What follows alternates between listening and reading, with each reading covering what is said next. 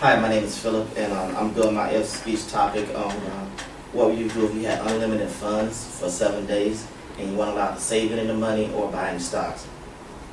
Now, the first thing I would do is I would actually buy some real estate, simply because of the fact I can get rental property and people always need places to rent.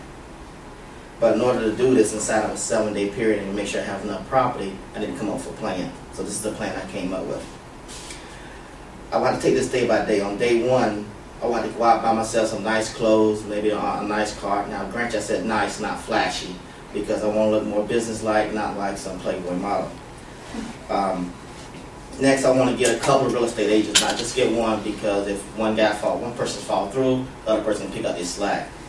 I also would want to get a real estate lawyer, just so that this person will have knowledge of the contract I'm going over, and due to the fact that I've only got 7 days to do all this in, it's going to be kind of a crunch time. I want to make sure that I have enough knowledge of what's going on and there's no loopholes inside the contracts that I didn't know about.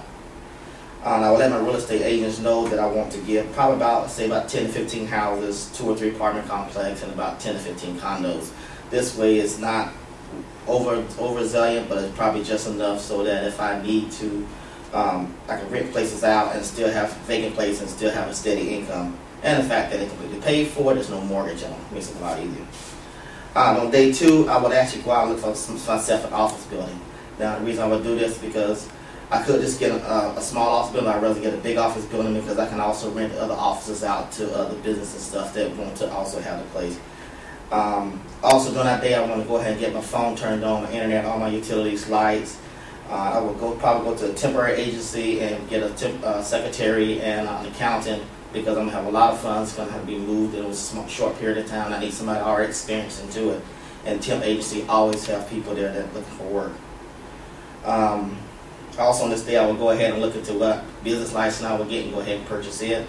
And also probably set an appointment for the Friday in order for to go to the property tax office. Because I'm going to have to make sure I have to pay the property taxes and all this. I don't want to get anything taken away.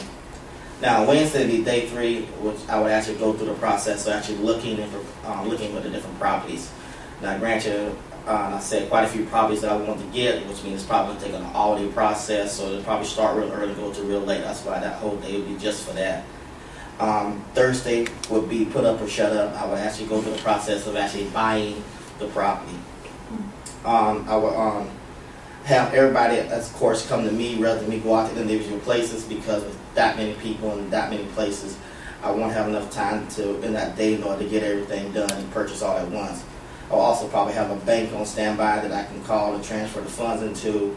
At that time, I also have my real estate lawyer already there looking over the paperwork. Probably I would, instead of getting a single lawyer, I'd probably get a lawyer firm. This way that, they have more than one person looking at it, and both real estate agents, of course, will be there as well, going over the property.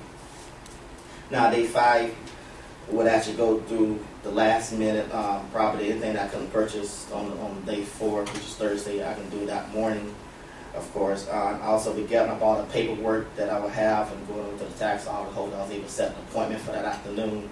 That way I can pay for the property taxes and hopefully pay it in advance, as many years they'll let me pay in advance. But this time I got unlimited funds, later I won't have unlimited.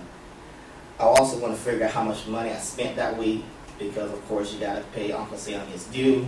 So I make sure about 35% of what I spent, I send off Uncle Sam for income tax. Granted, probably more than I have to spend, but I'd rather get a refund than having to pay later. And also I will let my lawyers and my real estate agents let them know that, hey, by Saturday I need to know exactly how much I owe y'all. And if you get all the money bills into me by, let's say, 10 o'clock in the morning, then I will give you a 10% bonus of what, on top of what you got, which is giving kind of incentive to, hey, let's get this into him. We're going to make some extra money. Now, day 6 and 7, I've already went through a whole stressful week. Been stressing out the whole time.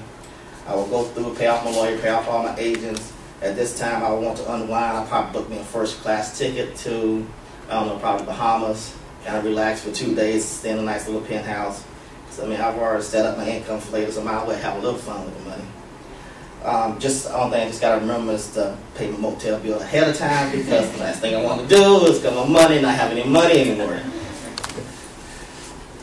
So in conclusion, just to sum it all up, first I think I'm going to do is come up with a good plan. get a couple real estate agents, make sure I pay all my taxes, and remember to make the plan, stick to the plan, because as they always say, no one plans to fail, they just fail to plan. Oh,